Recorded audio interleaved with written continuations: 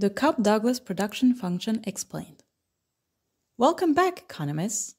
Today we're diving into one of the most famous and elegant tools in production theory, the Cobb-Douglas production function. It's a model that captures how firms transform inputs, like labor and capital, into output, and it's been shaping how we understand growth, productivity, and efficiency for over a century.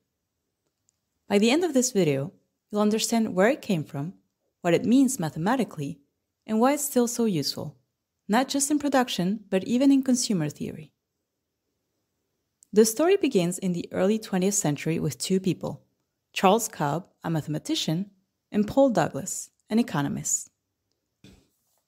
In the 1920s, they teamed up to study how labor and capital contributed to U.S. manufacturing output between 1899 and 1922.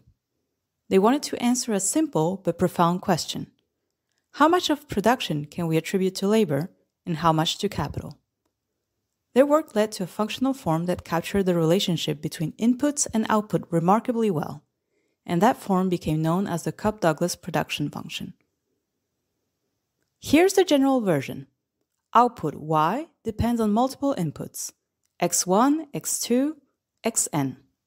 Each input is raised to some exponent alpha I, and the whole product is multiplied by a constant gamma. Let's break that down. Y is the output, for example, GDP. Xi is the quantity of each input, like labor, capital, land, etc. Alpha I is the output elasticity of each input. It tells us how sensitive output is to changes in that input.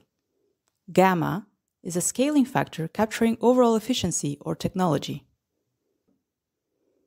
Cobb and Douglas made one key assumption. The exponents alpha 1 plus alpha 2 plus alpha n equals 1. That means the model exhibits constant returns to scale. If you double all inputs, output doubles too. In practice, most applications focus on just two inputs, labor and capital. That gives us the simpler and more familiar form Y equals AL alpha K beta, where A is technology, or total factor productivity, and alpha and beta are those elasticities again. If alpha plus beta equals 1, we have constant returns to scale. If they add to less than 1, that means decreasing returns to scale. Doubling inputs less than doubles output.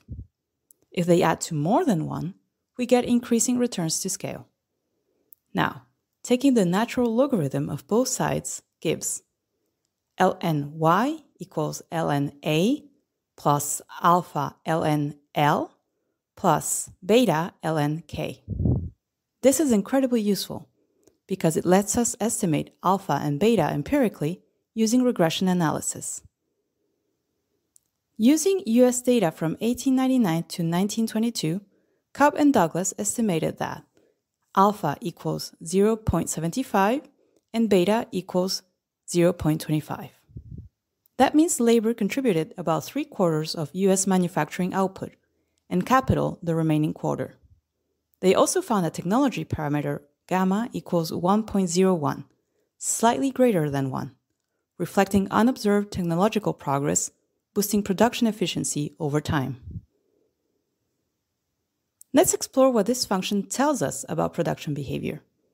1. Complementarity. The inputs or complements in production. Mathematically, the cross-partial derivative of output with respect to labor and capital is positive. Intuitively, this means that having more capital makes labor more productive, and vice versa. 2. Diminishing marginal returns.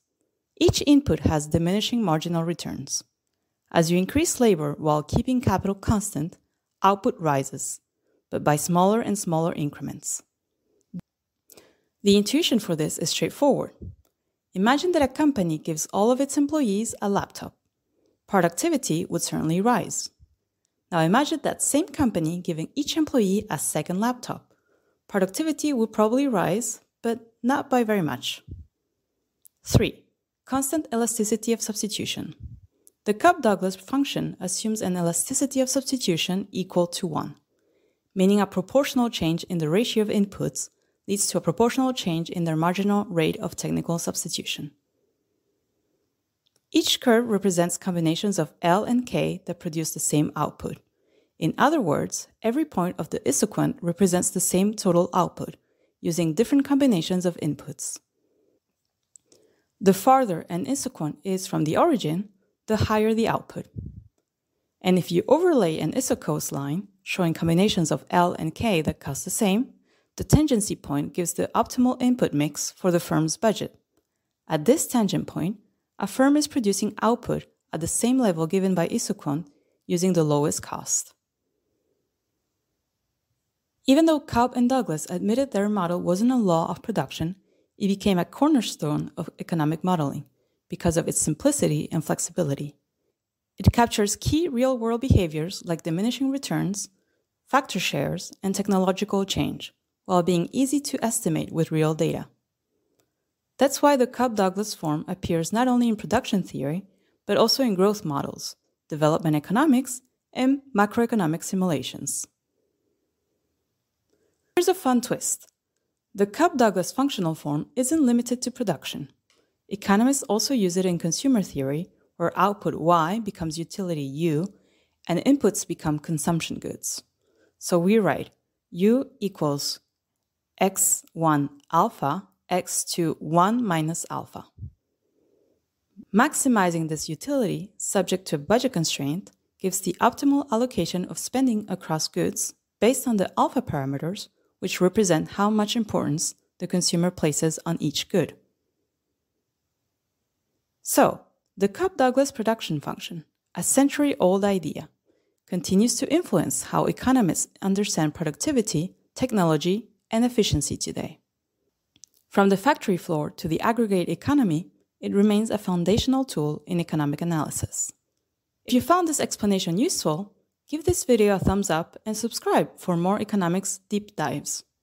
Thanks for watching, and see you in the next one.